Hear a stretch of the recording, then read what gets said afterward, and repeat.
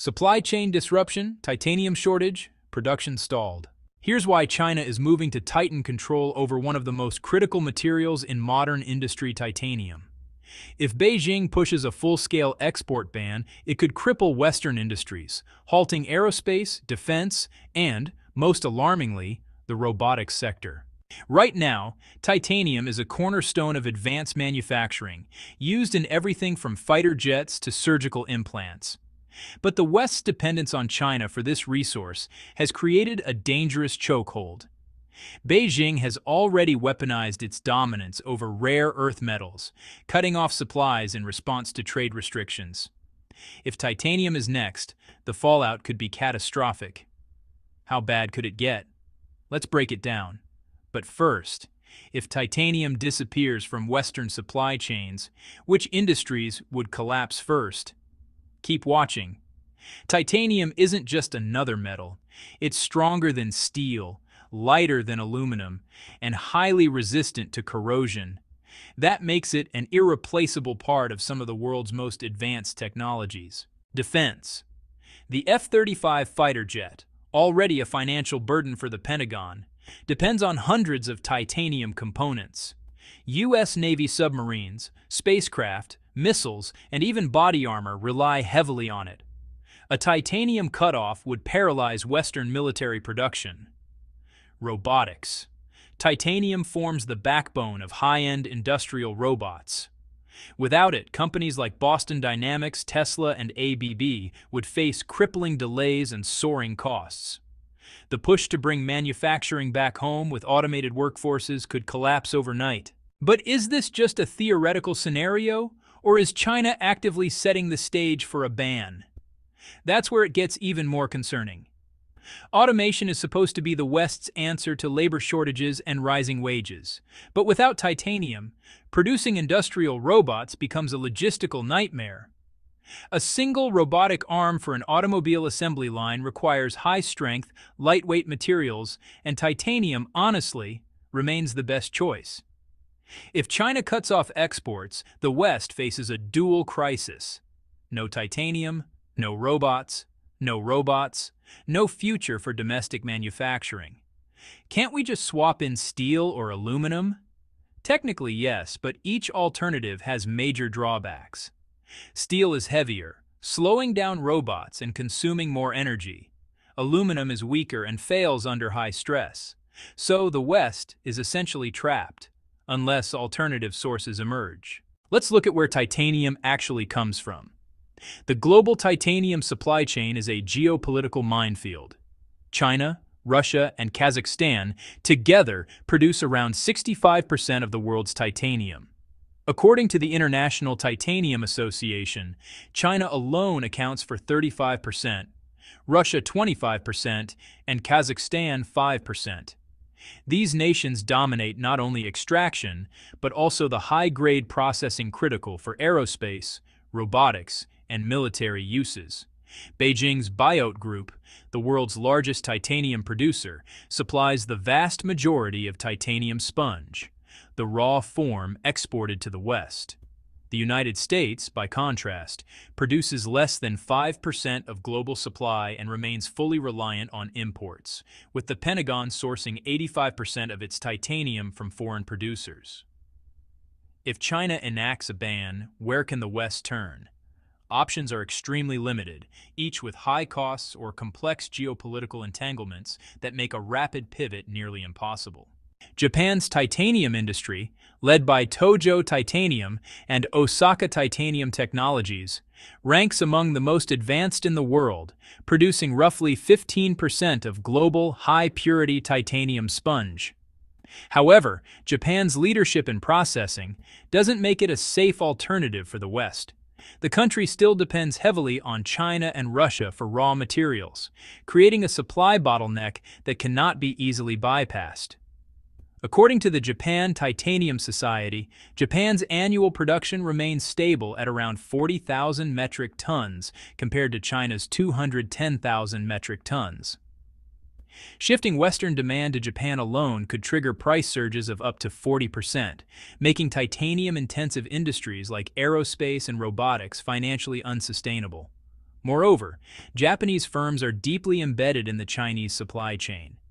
If Beijing restricts exports, Japanese suppliers could face disruptions, either from raw material shortages or indirect pressure from Chinese regulators. Essentially, Japan isn't a replacement. It's another vulnerable link in the global titanium crisis.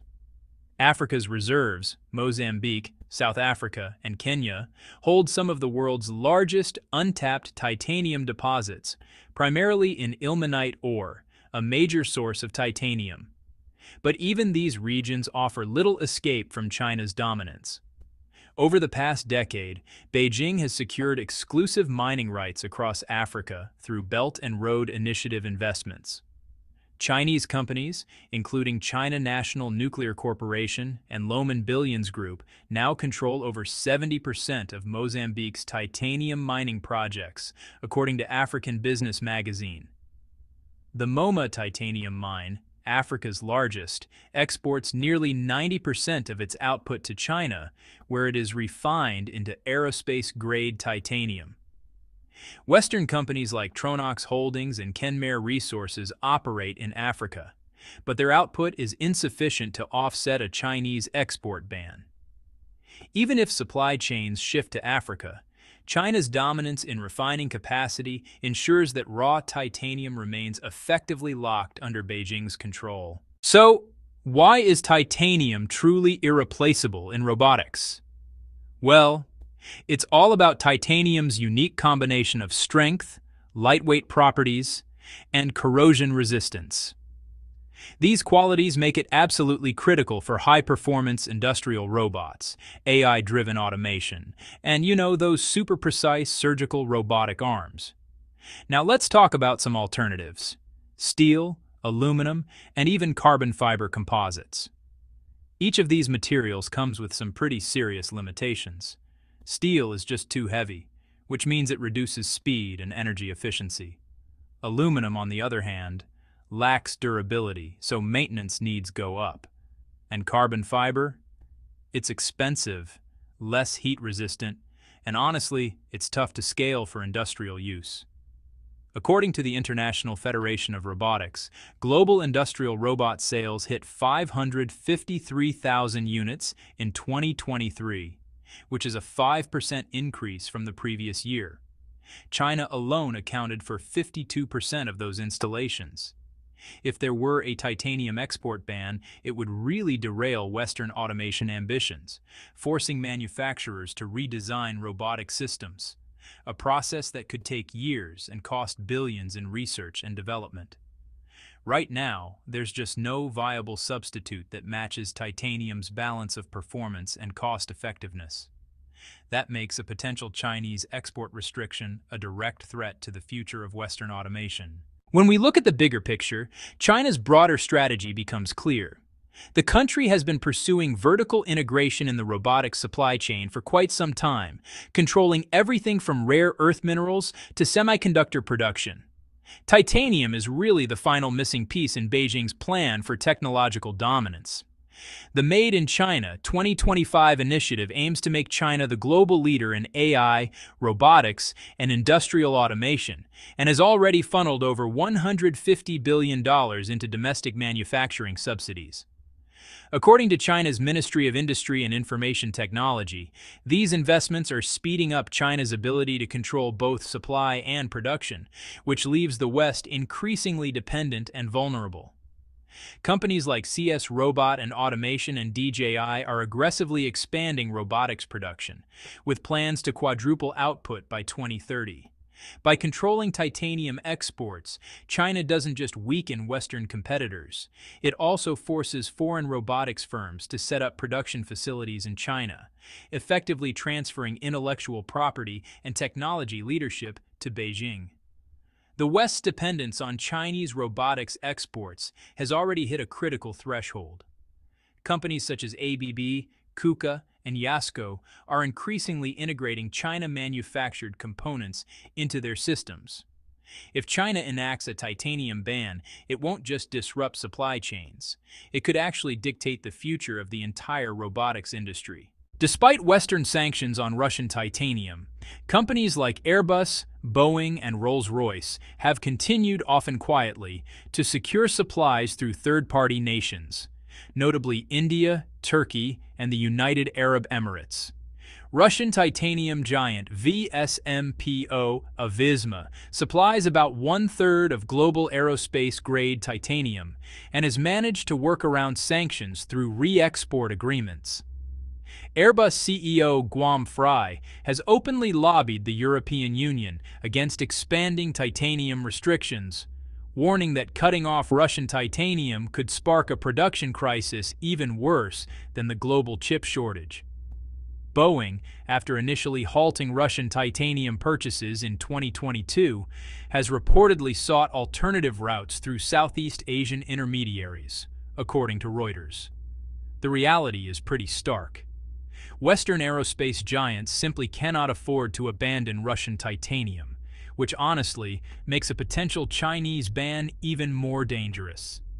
If both Moscow and Beijing restrict exports at the same time, there just isn't an alternative supply large enough to prevent an industry-wide collapse. Recycling titanium is technically possible, but honestly, it's just economically impractical at scale. Unlike aluminum or steel, titanium needs high-purity processing, and right now, only about 5% of titanium scrap is recycled worldwide. According to Titanium Metals Corporation, the United States and Europe really lack the infrastructure to process recycled titanium in meaningful quantities, with only a handful of facilities actually capable of refining aerospace-grade material. The Pentagon has been advocating for increased titanium stockpiling, but, well, current reserves would last just 12 to 18 months in a crisis, far below what's needed for any kind of long-term stability. A strategic stockpiling effort should have started years ago, but with a potential Chinese export ban looming, industry leaders are starting to fear that the window for preparation is closing fast. So, who would feel the brunt of a titanium shortage? First off, aerospace and defense. Aviation would face crippling delays and, honestly, skyrocketing costs. Airbus and Boeing, for example, source over half of their titanium from China and Russia. Boeing's 787 Dreamliner alone contains over 14 metric tons of titanium used in airframes, landing gear, and engines. Any disruption could add billions in costs and delay production by up to 5 years. Defense contractors are equally vulnerable. Lockheed Martin's F-35 fighter jet, which is a cornerstone of United States air superiority, is composed of 40% titanium by weight. Pentagon insiders warn that without a stable supply, jet production could drop 30% within 2 years, weakening NATO's long-term military capabilities. The United States Department of Defense currently imports 85% of its titanium, making it highly exposed to any strategic export bans from Beijing or Moscow. Construction is another area that would be hit. Titanium is critical for high-performance alloys in bridges, skyscrapers, and industrial equipment. Shifting to steel or aluminum could increase material costs by 20 to 30%, forcing developers to either absorb the extra cost or delay projects. Nuclear power construction is even more sensitive. Titanium is used in corrosion-resistant piping and cooling systems where substitutes are far less effective. Analysts from Wood Mackenzie estimate that a prolonged shortage could increase global infrastructure costs by $10 billion annually. Though the most immediate threat lies in aviation and defense, where titanium is basically irreplaceable, the ripple effects could touch every high-tech sector. Western options are, frankly, pretty limited, and time is short. Washington is exploring domestic mining in Utah and Colorado, but regulatory hurdles and environmental concerns mean it could take over a decade to bring these reserves online. The European Union is negotiating titanium trade agreements with India and Brazil, but these efforts are still in the early stages. Short-term solutions rely on alliances with Japan and Australia, though honestly, these just can't fully offset a Chinese ban. Meanwhile, China continues tightening its grip. If Beijing enforces export controls, Western industries could face a supply chain crisis with no quick fix. Titanium isn't just a commodity. It's a strategic weapon in the fight for technological and industrial dominance. The West is running out of options, and unless urgent action is taken, China may soon dictate the future of robotics, aerospace, and defense.